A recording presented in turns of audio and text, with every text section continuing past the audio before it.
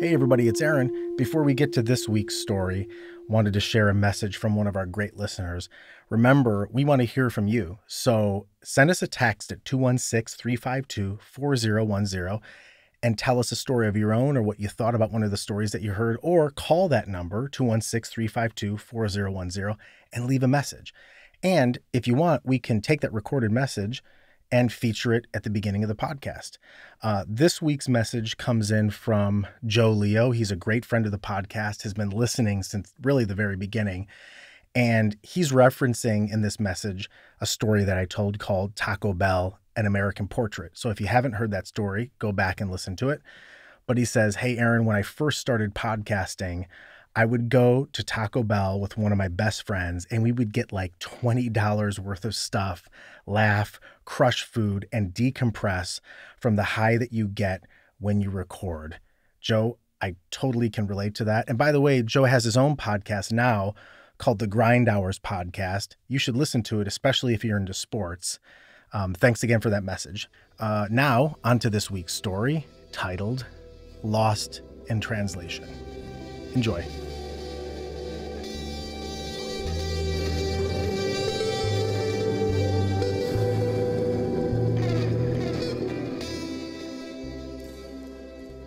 How do you know somebody? I mean, really know them. Think about that for a second. Their every intention, their every desire, their every thought, their total self. The reality is you don't. I mean, we don't know each other, really. Even the people we love the most in this world, that we're closest to, that we know the fullest, unless you can share their consciousness and know every single one of their thoughts through the course of a lifetime, you don't know them 100%. And by the way, that's the people in our inner circle. That's our family and friends. And those relationships, we still fight. We still have conflicts all the time and we have to work on to get through because we value them. Now imagine the world outside of that circle. And that's the world of the day-to-day that most of us live.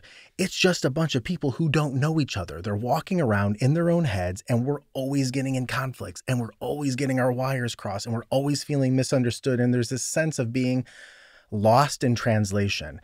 And that's why in these next two stories, you'll understand that's not just the world that I see. That is the world I distinctly live in. Story number one. So 7 years ago, I decided to stop touring as a performing artist, as a monologuist. I had a daughter I needed to support. I wanted to be close with her and not travel all over the place. So it was time that I got a big boy job. And I did. It was a great gig as the director of marketing for a local church. I was also dating a girl at the time and we were living together, and it was a Saturday and I'm chilling out. It was my day off because Sunday in the church is a work day. I had to go into work. Even if you were part of the administration, you're there. So Saturday I'm laying around and I'm texting two people. I'm texting my pastor, who's my boss, and I'm texting my girlfriend.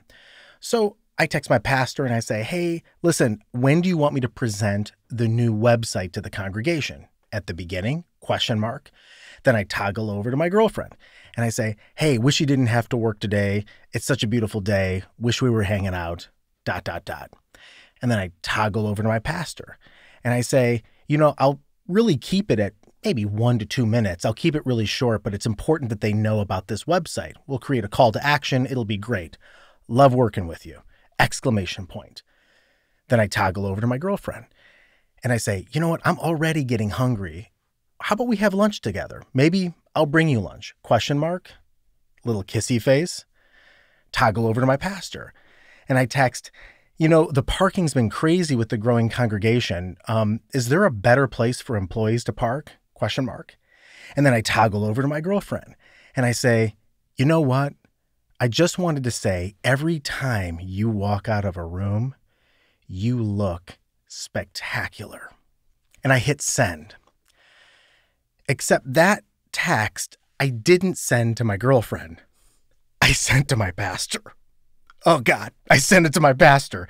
Now listen, in that moment, there was a sense of dread that I can't even explain.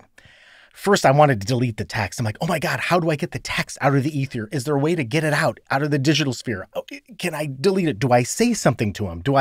Your mind starts racing of how do I make this excuse? How can I laugh about this? There's no way out of it.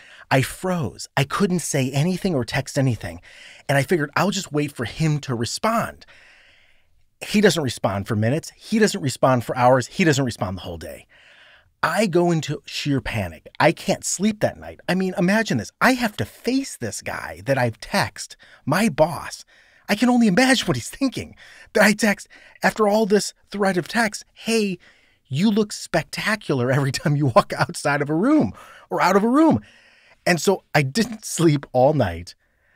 I'm sweating. I get into the office the next morning. I try to get in there very quietly. And I end up making inadvertent eye contact with him in the office, and he catches me and he looks at me and I know it's over. And he walks up to me and he says, Aaron, I just want to let you know, I really appreciate all the work you're doing for the church. All the work you're doing around here is fantastic. But I have to be honest with you. I don't think we can take our relationship to the next level. And luckily, he said it with a smile. He said it with a smile. And luckily, 7 years later, I'm finally starting to smile. Story number 2. Back in college, all I wanted to do was work for this independent video store called Video Spectrum. I know, high standards. But see, it was my passion. I was a theater major. I was acting. I was studying all the greats and their filmographies, Robert De Niro, Al Pacino, Robert Duvall, Marlon Brando. And for some reason, the people that owned the store, in the course of 4 years, never looked at my applications and never hired me. I was extremely bitter. So after I graduated, I decided to stick it to them and apply to work for the man. So I applied to this Blockbuster. And at Blockbuster at the time, you would go in and you would apply on a little computer that they had, and there was the application portion, and then there was a personality test, pretty intensive. And I was very serious and I really wanted this job. So I started answering every single question very honestly. For example, one of the questions was, have you ever stolen before? And I answered, yes, of course. And then I provided examples in the area below. And I said, I stole from the lunch line. I stole a granola bar back in high school. I stole from my brother some pencils, some pens, and maybe some money when I was 7. And the list went on. And I figured this radical honesty would help get me the job because they would know if I was lying, if I said I never stole before, right? So I end the personality test and I leave the store and I'm feeling hopeful. I come back the next day and the girl, same girl working at the front desk, looks at me. Her eyes are wide. I say, did I get the job? She goes, I'm sorry, sir. Not only did you not get the job, but you've been red flagged. I said, what does that mean? She said, that means you can't work at another Blockbuster anywhere in America. That the personality test was so bad that they think you might be a threat to the interest of the corporation. And I was crushed and a little concerned, to be honest with you. And I was like, what am I going to do? But I figured deep down, there's no way this could last, you know? So I waited for years. And years later, I'm out in New York and I'm pursuing acting, which meant I needed a part-time job. So we were living out in New Jersey and I had a choice between an Olive Garden down the way, their unlimited soup, salad, and breadsticks, and very limited tips, or a Blockbuster across the street. So I went through the same process. And as soon as I entered my name, the lady looks up and goes, sir, you can't even finish the application. I said, why? She said, you've been red flagged. You're not allowed to apply at any Blockbuster in America. And I thought, where do I go from here? And I walked down the aisles with all the movies around me and I looked up and I saw the sad face of Bill Murray. And I thought, you know what? I should rent that movie. Lost in Translation seems like a perfect movie to watch tonight.